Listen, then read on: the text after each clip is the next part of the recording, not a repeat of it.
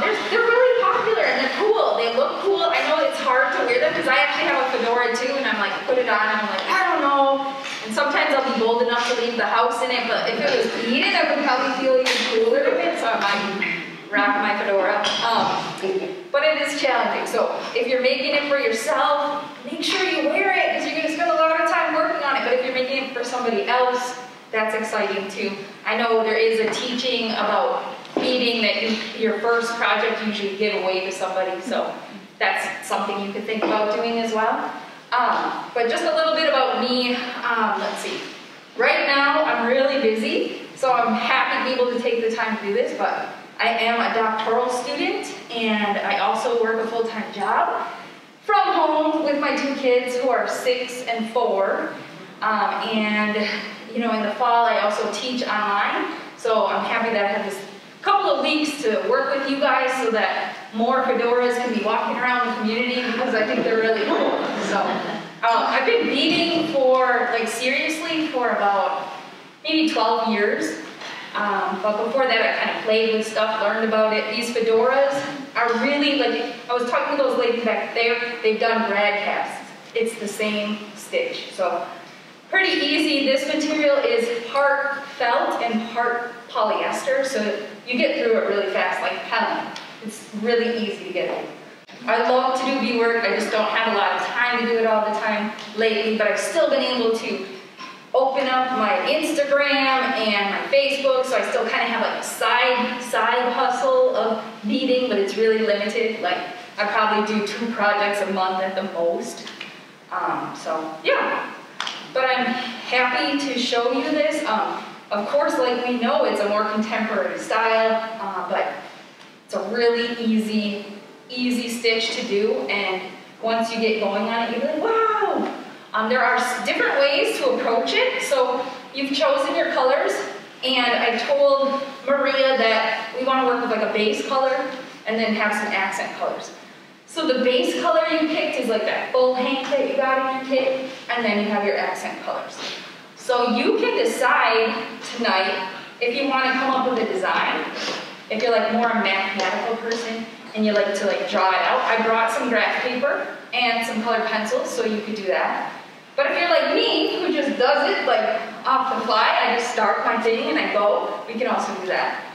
Sometimes I'm more, like I do more of a method where I'll do, okay, I want green on this side, so I'm going to make sure green is on this side too, and then I fill it in. But other times I just fly by the seat of my pants, because I can only get in a few stitches at a time between feeding my kids and answering an email. So, but I still get it in because it's really fun and meditative, and I think beadwork is really important to our mental health. I think it really helps be meditative. So that's kind of my philosophy on continuing art. I also have a background in art. I received my Bachelor of Fine Arts in 2005 at UW-Madison. So I am a painter, but I haven't been able to paint for like 20 years or something. Well, not that long, but yeah. So.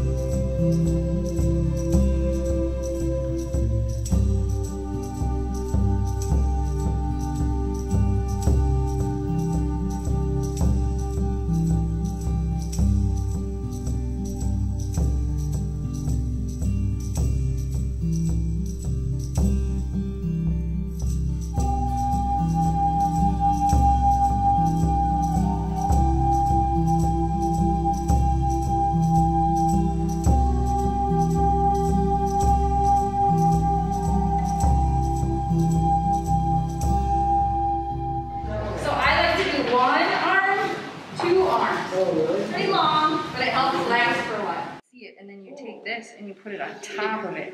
Yeah, it magically finds it if you're lucky. Oh. Or you're a pro like I am. I scroll if that's okay. So this is the edge of your hat when you turn it upside down.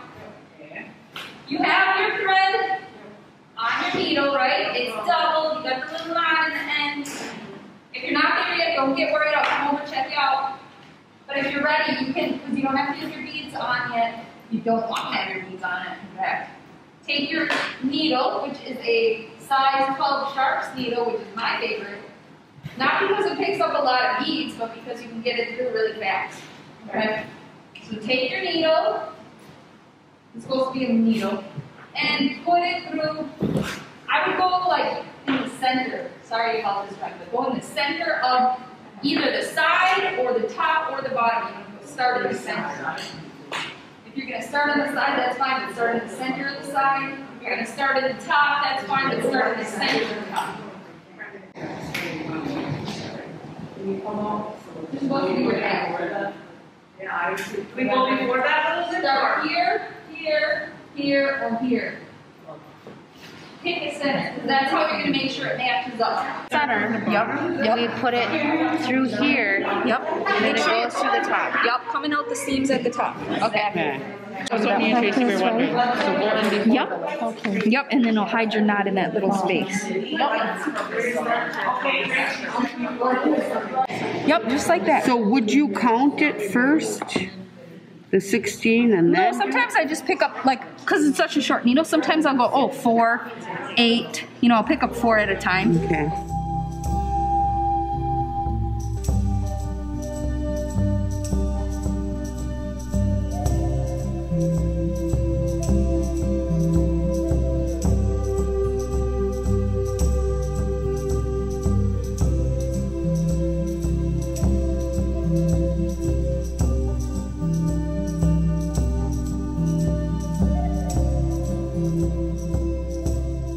When you come back through, because some of you are at the point where you already picked up your beads, when you come back through, you're going to go through the bottom. So you have your beads and you're going to go through the bottom. And then you're going to take your needle, instead of your needle going straight up and down, you want your needle to kind of go like this. So it's next to this row of beads, so you're ready for your next row.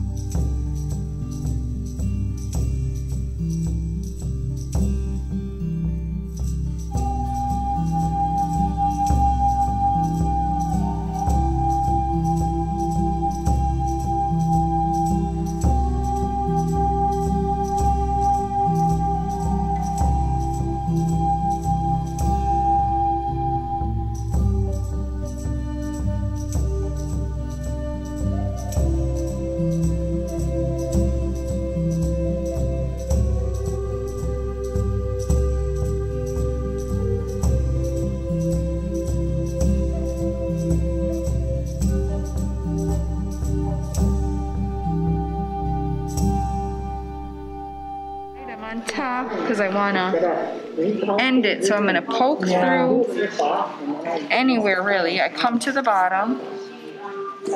This is going to be like, say this is all beads, it's going to be next to the place where it's all beads because we're going to bead over that, so that will hide it. So now we're on the bottom and we're going to kind of pull it a little, pull it a little taut so that we can get our thumb right next to the fabric where all the pieces meet. Okay. And then our knot will be right on the fabric. Okay. And then we can cut it, or we can go into the lip. And this one's a little bit more tricky. Just to hide that tail a little better. And then we pull it really tight and we cut it. And I'll go back in a little bit. And then I'll bead over that and you'll never be able to see it.